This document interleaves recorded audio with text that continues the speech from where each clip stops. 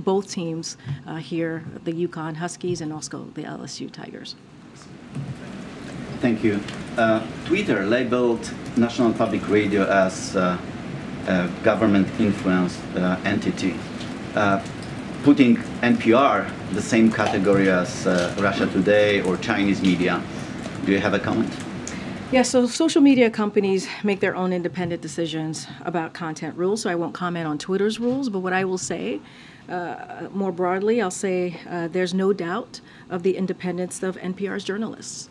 And it has been, if you've ever been on the receiving end of their questions, you know this. You know that they have their independence in journalism. NPR journalists work diligently to hold public officials accountable and inform the American people. The hard-hitting independence nature of their coverage speaks for itself. And so I'll leave it there. Go ahead, Michael. That's great. About a week ago, the governor of Idaho